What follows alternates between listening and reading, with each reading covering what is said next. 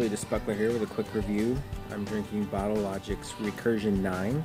They started the Recursion IPA series with version 1 a year and a half ago or so. Each version they change a little bit. They'll do some different hops or different malt profile, things like that, sort of change it up.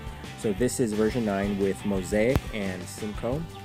Really, really good IPA. I finished the growler, or well, this will be finishing the growler. So you've got that really sweet, fruity, the Mosaic note is just like a nice blueberry, peach sort of really good fruity note in there.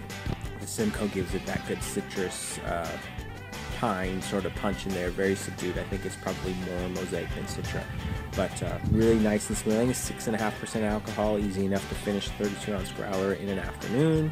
No big deal, but this is a great one. They do the Recursions for a while and then it's gone. They move on to the next number, so I would suggest you guys go give it a shot.